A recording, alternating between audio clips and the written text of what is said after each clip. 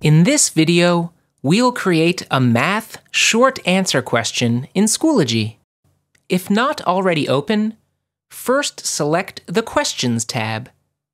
From the Create Question column on the left, choose Math Short Answer. Start by entering a question prompt. This setup may also include a mathematical equation or expression.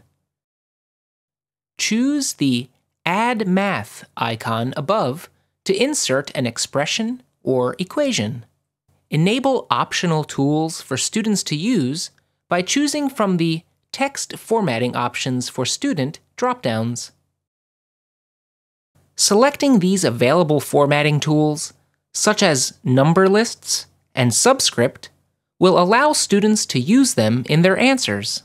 Enable optional keyboards for students to use by choosing from the Symbols dropdowns. Selecting these available formatting tools, such as algebra, will allow students to use these keyboards in their answers. Enable the first keyboard that students will see by choosing Text or Math from the Default Mode dropdown. Note: students have the option to toggle between these keyboards regardless of which default mode is selected. If needed, define a list of custom units that students can type while answering a question.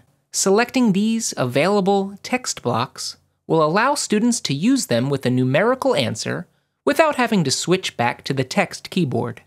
Use the Author Notes field to log what is expected for a correct response and any scoring information.